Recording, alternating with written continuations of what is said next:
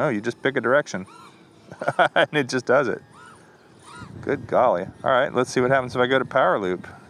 Power loop is selected, push forward. Wow. What the? Hey everybody, you're watching Ready Set Drone, and today we have the brand new DJI Goggles N3. Now these are the latest technology from DJI that include the 04 protocol, which is the latest version of their video transmission system for crystal clear pictures.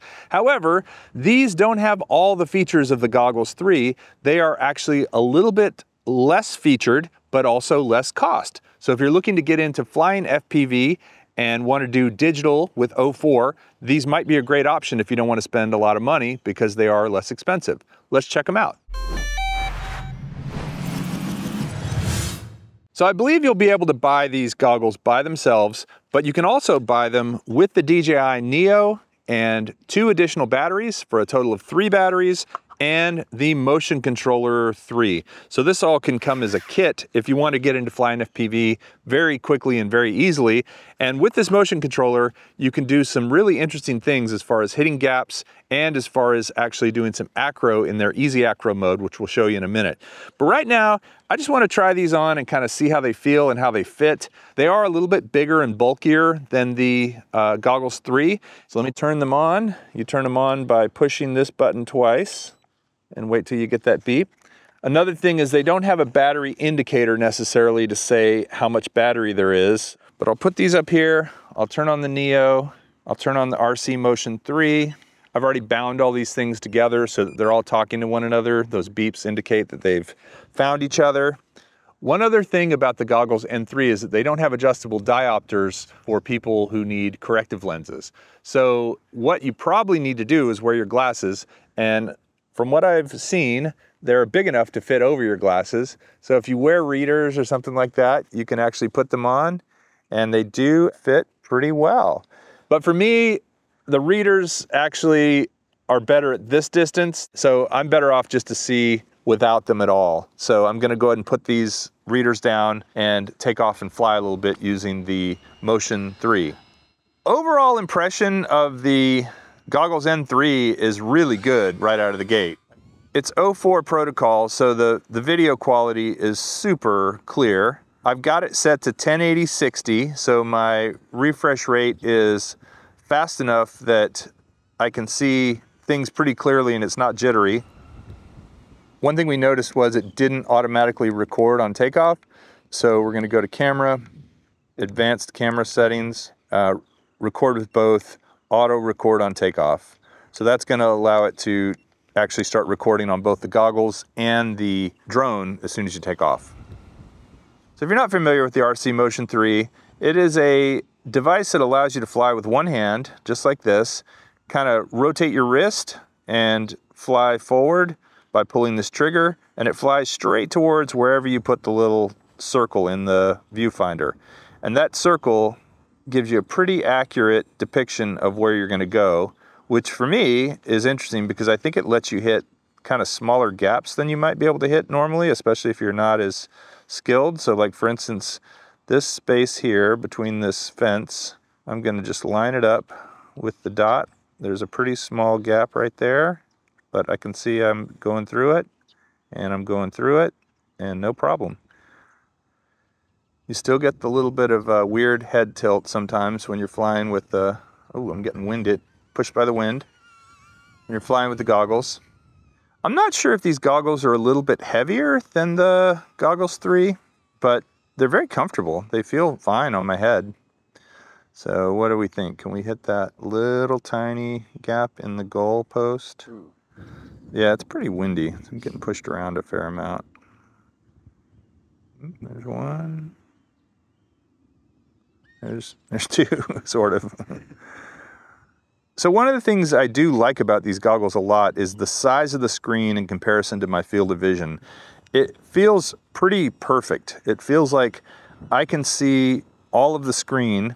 I can look around using my main vision and then my peripheral vision. I feel like I just have a good awareness of everything I see within the screen. It's not too wide a field of view and it's not too narrow of a field of view. It's kind of the just right. They must have really researched that, or just taken information from their previous goggles and decided, all right, this is what the field of view should be, and it's the ideal field of view for flying FPV. I mean, if you're just starting out flying FPV, honestly, this is a great way to go, because analog FPV is just challenging because there's lots of breakup, especially when you go a little ways away from yourself. The range on this is a lot better when it comes to how far you can go before it starts to break up. I mean, it's way farther than you should go. The detail is really clear, and you can see little tiny things that you might run into, things that we call ghost branches in the FPV world. So like going through here, for example, I'm going to see if I can see some ghost branches. Ghost branches are just little tiny branches that you might not be able to see very well and you crash into. But with this, you can see them, especially branches that don't have leaves on them. So like I'll go over here and there's this dead tree and I can see there's some little tiny branches, so I go up above them. Ghost branches won't get you as badly if you can actually see them and avoid them. And yeah, again, just lining up my little cursor with where I want to go. It's just letting me take these fairly tight gaps without a whole lot of effort. One other cool thing about the Goggles N3 is that they do have a USB-C output, and also that's where you charge it on the top, and that allows you to connect to your phone and get a real-time view of whatever the drone is seeing. So if you wanted to fly with the goggles and hand this off to somebody to watch, you could do that. So now I want to show you Easy ACRO with the NEO. Easy ACRO is something that came out with the Avata 2, and it was a way for people who had never flown ACRO before to be able to do some cool tricks. So to get into Easy ACRO, you just swipe the joystick down and you go over to this little arrow with the lines behind it, and you push down. That puts you into Easy ACRO mode. Right now the three options are slide, 180 drift, and flip. You can't do any of them yet because we're not in the air, so you can push the joystick up to get rid of that menu. Double click on the motion controller 3 and then hold down the button and you'll take off. So right now you'll notice in my goggles that the flip is grayed out. The reason flip is grayed out is because I'm not high enough in the air. So right now I could do slide or 180 drift. So slide is just a way for you to maneuver the drone in Easy ACRO to get you where you want to be in order to do the trick. So I'm going to turn the wheel for 180 drift, and I'm going to go forward and then joystick turn to the left, and there we go. Now Chris has volunteered to let me do a 180 drift around him. Here I go. Going to go down, go next to him, and push the joystick to the right. And you see I kind of went around him in a 180 drift. Do the same thing, go in the same direction, or going back this direction, and I'll push it to the left. A little too soon. So if you time it well, your drone will kind of keep the subject in the center of the screen. Okay, let me get really close. I like that. I'm gonna get close to Chris, and here we go. Oh yeah, that was a good one. Now, of course, you want to be aware when you're going backwards that you don't want to hit the ground or run into a tree or anything. So one other thing about the 180 drift is it will continue to go backwards for a period of time, and then it will eventually stop. So here we go, 180 drift, going towards us, getting some speed, and there's the 180 drift. I'm still holding the trigger down. It's still going backwards, but then eventually it slows down and stops. Now the other option we have is the flip, and the flip is just like it sounds. It's a flip. So I'll go to where I want to be, and I'll push the joystick, and it'll flip. And it flips, it spins both directions. If you're up high enough, you can do the flip as you go forward. You can do the flip as you are turning. And it gives you a nice, clean, easy flip. Now, the one thing that is not included with the NEO for Easy ACRO is the power loop. Power loops are pretty challenging to do for people. Chris and I have done many of them. Chris is pretty good at it. I'm okay. But we're going to try that using the Avata 2. As we mentioned earlier, you can fly the Avata 2 with the goggles N3, and all you got to do for that is go to status, go up to switch, switch to Avata 2, hit switch. So now that we have switched, it's the same way you take off. And remember, if your drone is flying really slow, you might be in beginner mode, so go into the menu and turn that off if you don't want to fly super slow. And then once you have done this, you can go to your top menu by pushing down on this joystick and going over to Easy ACRO. Unable to do it because we're recording, so we will stop the recording. We will start Easy ACRO, and then we'll start the recording again. You'll notice there are now 4 options. There's your slide, which is basically just your way of kind of maneuvering yourself around to get yourself in the right position using the joystick on the Motion Controller 3. But then there's also your 180 drift, your flip, and your power loop.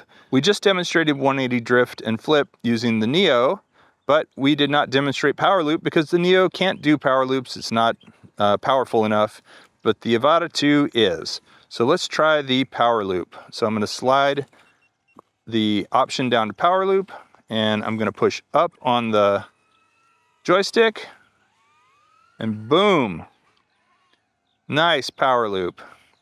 Interestingly, as it's doing that, I see some sort of a little thing on the ground. Yeah, like a little arrow. Let me do it again and see if I can tell what it is.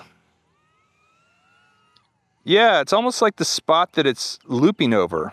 Maybe as we edit this, we can slow that down in the goggles and show you what that little arrow looks like. So let's do this. Let's hover it. Chris, would you mind moving the landing pad out to kind of near the drone?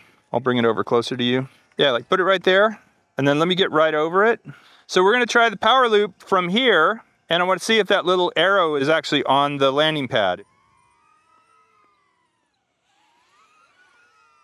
It was not. It was kind of diagonal from it, but maybe that's because it goes forward a little bit before it power loops.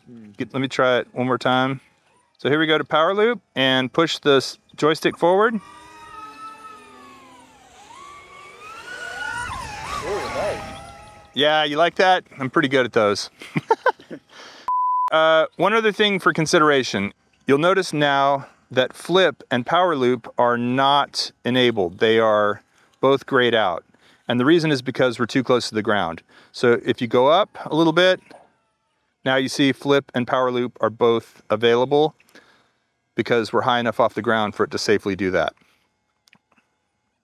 So now I can just go to flip and push the joystick and it flips. Very tight flip. It's kind of amazing what the drone is capable of when it's being flown by software instead of a person. All right, so I'm gonna also real quick demonstrate the fact that the goggles N3 do support head tracking. So you can go to the joystick and you can hit head tracking and you can turn, I guess you gotta turn Easy ACRO off and then you can turn head tracking on. You can see that as I turn my head, the drone turns. As I tilt my head, the gimbal tilts. So if you like to be able to fly kind of one direction while you're looking another direction, it sort of lets you do that. I'm not very good at the head tilting tracking thing, but it is an option if you like it. It's pretty good for the tilt though, to allow you to tilt up and down. You want to feel like you're flying straight at the ground, even though you're actually not because your gimbal is tilted down, but you're flying forward. You can see I'm flying forward. Let me get rid of this menu. So you can see I'm flying forward, but I'm looking down. Now I'm flying forward, but I'm looking up. Now I'm flying forward, but I'm looking right. Looking left. Yeah. It's a little bit of a thing you got to get used to, but the goggles N3 definitely support head tracking. So a couple little things I wanted to point out about the goggles N3. First of all, I actually like this foam better than the rubber that's on the goggles 3. I feel like this is more comfortable. It might absorb sweat and smell a little bit worse if you sweat in it, but for now, where it's actually cool outside, this makes a nice tight seal around my face. I haven't noticed a lot of light leak, so that's pretty cool. Similar antennas as the Goggles 3 and the Goggles 2, these little ones that flip up, which are pretty nice for storage. The USB port is right here on top, and there's also a micro SD slot here on top.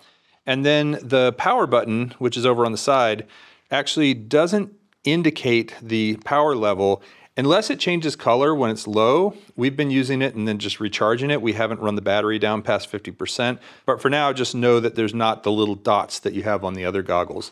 But of course, you do have the ability to look inside these and see that the power level is there. These goggles don't have the little sensor that turns the screen off when you take them off, so the screen's gonna stay on all the time. They do have a little top spot here, so I guess if you wanted to put a top strap on, you could actually do that. There's one on the battery and one on here. Even though I do like the fact that on the Goggles 2, you can change batteries and swap them out. That way you could run through several batteries while you were flying. The integrated battery is nice. It just doesn't get in the way. It doesn't have to sit anywhere. And the weight of it is on the back of your head, kind of balancing out the weight of the goggles themselves. As far as comfort goes, they're big, so they're a little bit heavy. But again, the foam is so nice that when you put them on and you tighten them down a little bit, I can see a tiny bit of light leak coming in from like right there, but it's just like a little sliver, and I'm in a pretty bright room right now. And if I had them on, I don't think it would impact my flying at all. I haven't had any issue with that. But overall, what you should concentrate on is the video quality that you get with O4, and it is fantastic in these, and a better deal price-wise than the more expensive goggles. One other quick public service announcement about any goggles, DJI goggles or any other FPV goggles, is they do have diopters and lenses and a screen in them that are very susceptible to sunlight. And I don't mean light leak, I mean direct sunlight that can burn them. Much like if you take a magnifying glass and you put it onto some grass or a leaf, it will burn the leaf. The diopters in here can burn the screen. So when you are outdoors on a bright day like today, you want to make sure to always have the goggles facing downward and away from the sun, and don't leave them sitting out with them up like this unless you're in the shade like I am right now. I feel like this is okay, but if I was over in the sun, there's a good chance I'd burn my screen. So overall, I think the Goggles N3 are a great deal if you're getting into flying FPV. And if you currently own the Avata 2, they work with it. If you own the Neo, or if you want to buy the combo that includes the Neo, it's going to work with it. And I have a feeling they're going to open it up to other drones once those drones have updated software and firmware. I don't know that for a fact, but I wouldn't be surprised at all if these become compatible with other drones that are out right now, including camera drones. But I think it's a really great thing to have a less expensive pair of high quality digital goggles that uses O4, the latest protocol for video transmission. Let me know what you think. If you're into flying FPV, if you've never flown FPV and you're thinking about it, thinking about getting the Neo kit that includes the goggles and the Neo, let me know in the comments below. Really appreciate you watching, and we look forward to seeing you next time on Ready, Set, Drone. Good morning. Siri wants to join the party. Siri, go away. Okay.